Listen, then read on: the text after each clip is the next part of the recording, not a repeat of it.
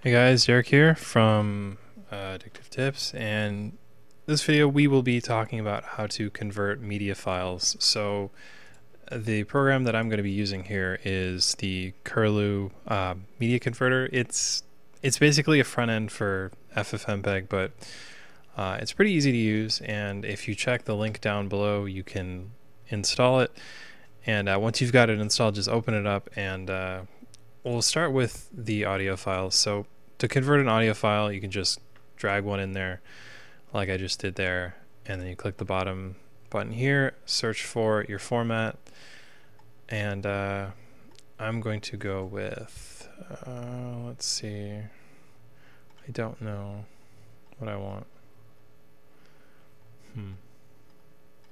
There's a lot of different formats to choose from, so let's do M4A. So after I've chosen my format, I can click choose. That's weird to say, but click the convert button.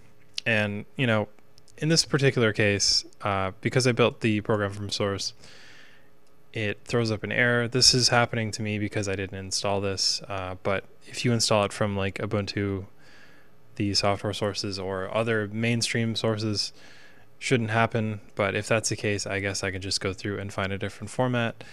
Let's do OGG Theora, and you can just sort through and you can find a bunch of different formats, and then just click the convert button, and that will go.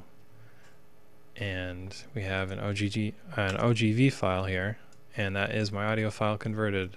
I can do the same thing for video files. So if I drag this MP4 here that I have, and I want to convert it to, let's see, AVI, I can click choose and then just convert, and it'll take a little bit longer because video files are bigger than audio files, obviously, but it's pretty quick, and you can see it in the progress bar here.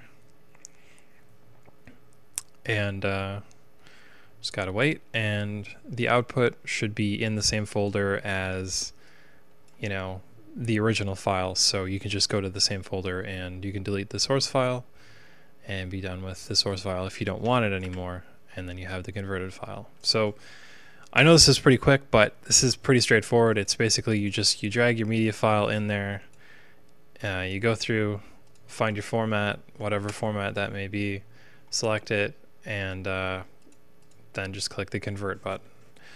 So I hope you enjoyed this video. I gotta get going, but check the links below as usual, and